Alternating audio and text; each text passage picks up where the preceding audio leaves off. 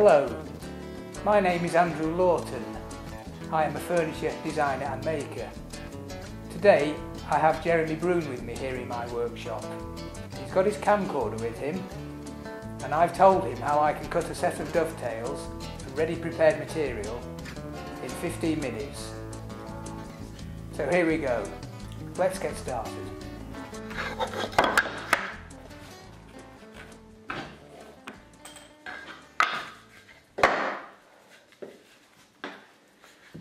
Is this Derbyshire elm or? It is. That is wych elm, which is the species of elm which grows well in this area.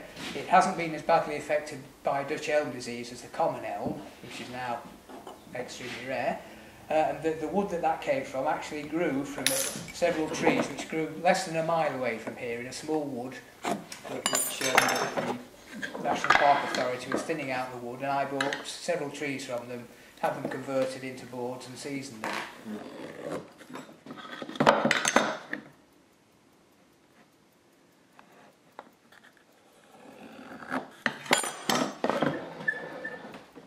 Well, Andrew certainly doesn't hang about.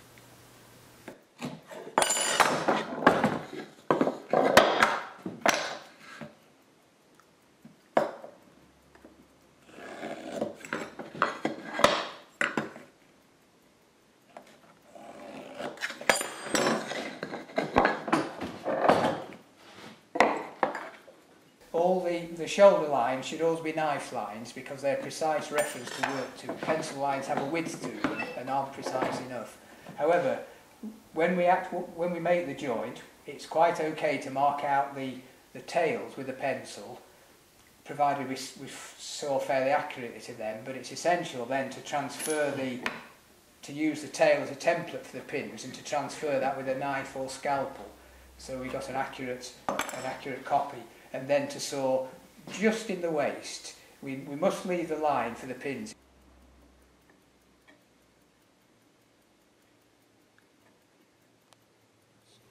Now that's interesting, using dividers to step out the tail positions.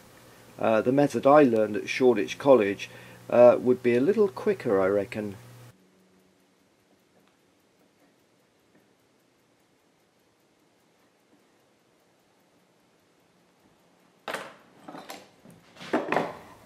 I notice you're using a metalworking engineer's square, Andrew.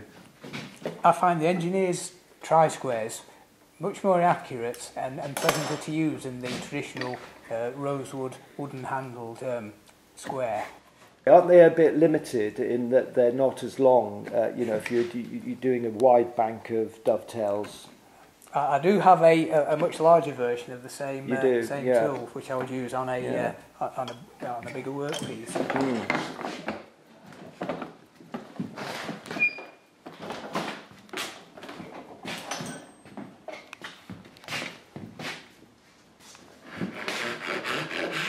Well, this is certainly keeping me on my toes.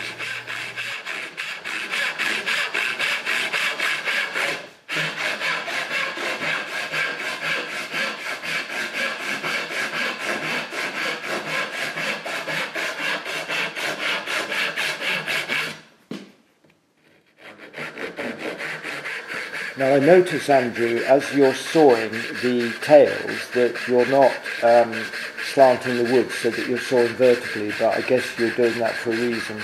The reason I was taught to do it that way is simply because it's a lot quicker and one can get into a rhythm as such. You're just working the whole way across the board by doing it that way. You'll notice that I'm using all of the teeth of the saw.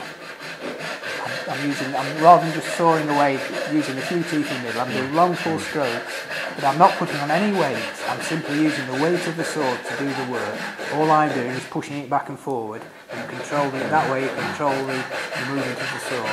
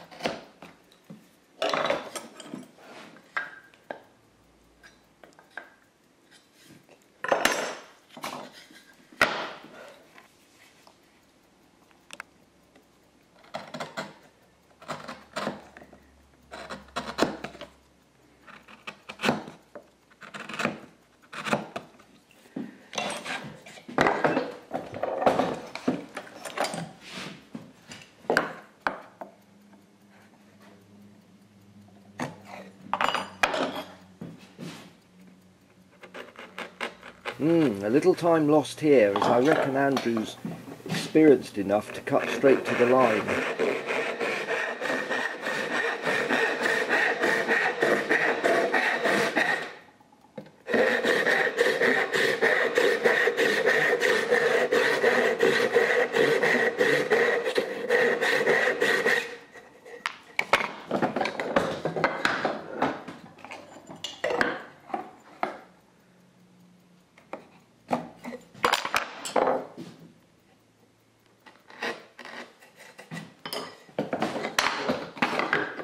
He's pretty quick.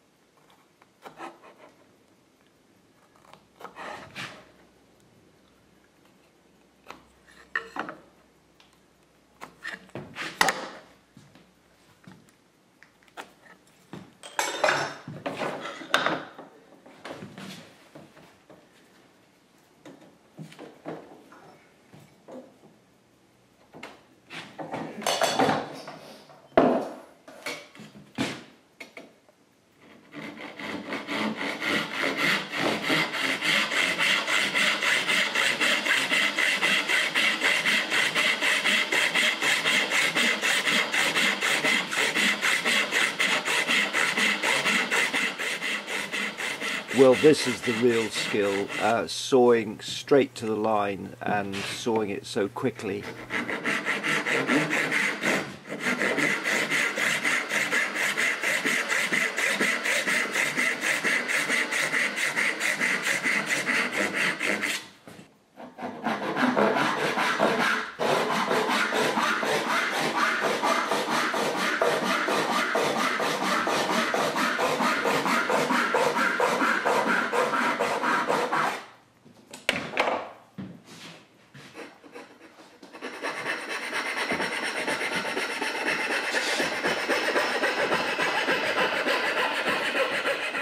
Well, Andrew, I'm impressed by the speed you're using this coping saw. I'm expecting this blade to snap at any moment. Well, it has been known.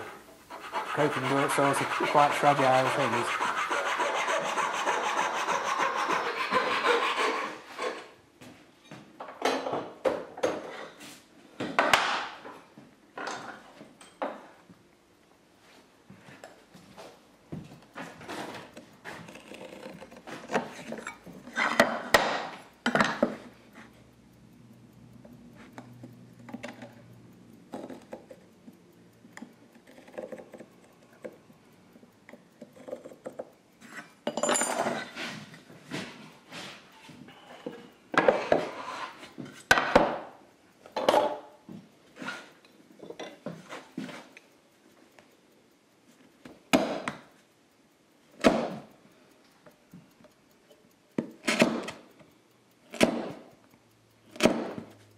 You'll notice that I'm starting off removing the waste with a very narrow chisel, and the reason I do that is because it's much easier to nibble away the wood with a narrow chisel, but it's harder to control. What I want to do is end up with an absolutely straight line on the shoulder line, so after I've removed the bulk of the waste I'll then use a wider chisel to keep it dead flat.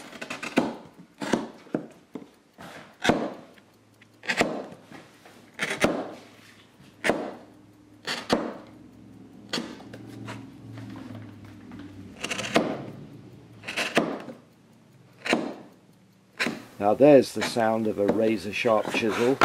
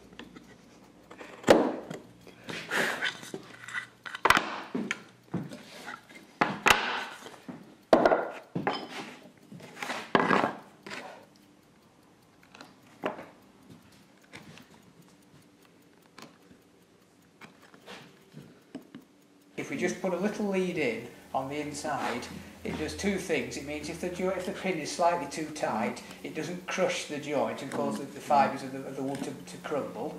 And it also gives a space for any excess glue to squeeze into, which could otherwise maybe prevent the shoulders from coming up perfect.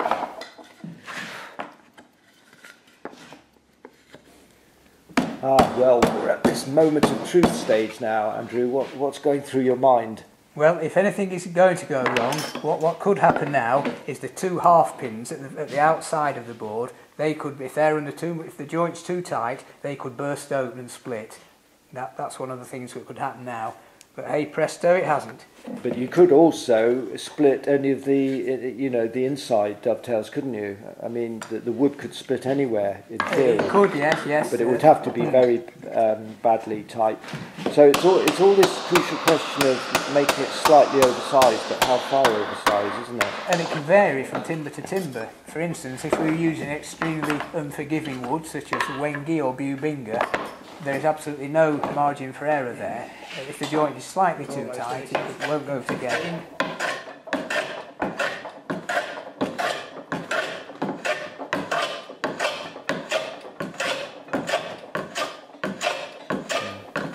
And of course it should go together first time, which this joint looks as though it is, Andrew.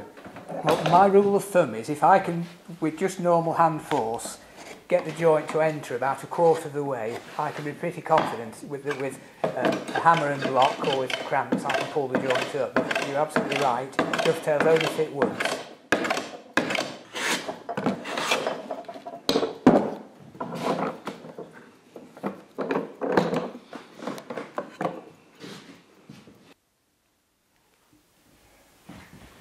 Well, pretty impressive, Andrew. You certainly did it in about 15 minutes, and considering you did that under the pressure of, being filmed, but also, the supreme expert on dovetails looking over your shoulder. Well, I have to say, if that was an actual piece of work, I would probably take a little bit more time over it.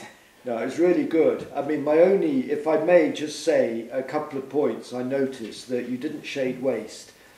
And I'm amazed that you sawed on the correct side of the line. You didn't slip up, especially under the pressure of being filmed. And the other thing, I mean, it's a small detail, but you used a mallet straight onto the wood rather than a hammer and scrap wood, which has more impact and doesn't dent the wood. But I mean, these are kind of nitpicking things. But I've got to say something, haven't I? Because I'm so impressed. If that was an actual piece of work, there are only 3 tails there. If it was a job for a client, then I probably would shade the waist in to avoid cutting the pins off instead of the tails. Had that been an actual piece of work, I would have protected the wood the actual joints with a block of wood rather than malleting straight onto it to prevent bruising. But I was conscious that the clock was ticking away, so I wanted to whack it together. So where would you use a joint like this? A through dovetail like that has many applications. It's probably the strongest way that I know of joining two wide, thinnish boards together. So it's useful in all sorts of carcass work, boxes, the backs of drawers. Even sometimes we can make the drawer front with a through dovetail and make a decorative element of the ends of the tails. So it's a hugely useful joint in high quality furniture making. Great, well thank you very much for watching, and I think it demonstrates that you don't just need accuracy in this game, a little bit of speed helps as well. Don't know whether you've got anything to add to that? Well, yes, the important thing is get accurate first. Don't try and, it's not a race, don't try and be fast to begin with. The speed will come with practice. Yeah, get the accuracy first. Less haste, less speed, more haste. Something like that, yeah. Whatever. Okay, cut. That's what I was doing.